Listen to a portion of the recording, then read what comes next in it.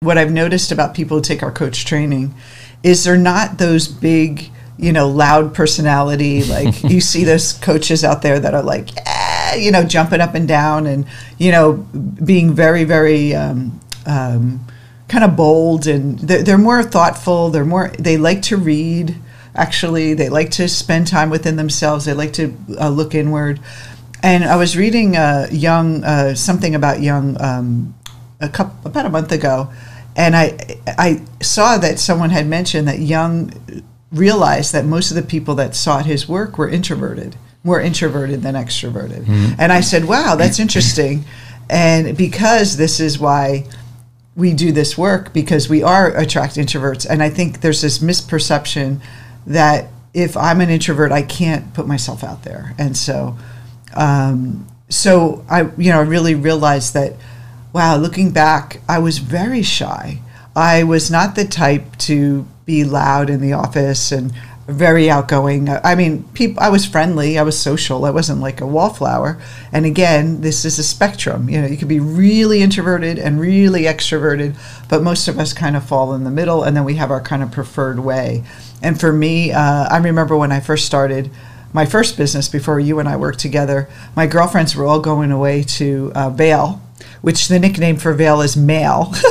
And I was single in Colorado. And they were going out partying 4th of July weekend. They were saying, we're going to go and we're going to meet guys and we're going to party. And I said, you know what, you guys go. I'm going to stay here and I'm going to write my book. And that's where I wrote my first Let Love In, my draft of Let Love In. And I was perfectly happy being in my own little cubbyhole, reading and watching some movies and taking time for myself. And I was much more comfortable that way than I was out like trolling the bars and being like, hey, how you doing? And, it's just not my style. So then when I just thought about starting a business and putting myself out there, I thought, well, I got to go to all these networking events and I got to meet people and I got to put myself out there. And yes, I did that.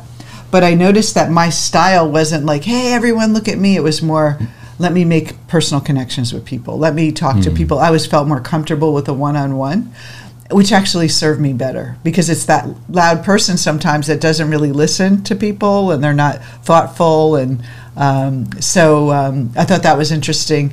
And then another thing that was a benefit of me being an introvert is that being online. I think a lot of people think that if you're an introvert, you can't put yourself out on social media, you're going to be more shy, and that only these loud people are out there, big, splashy, flashy people.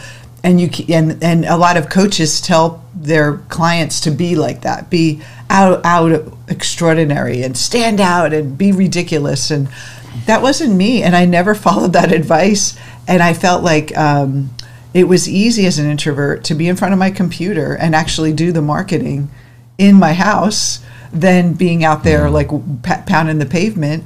And so I found that there were really some real benefits to being an introvert.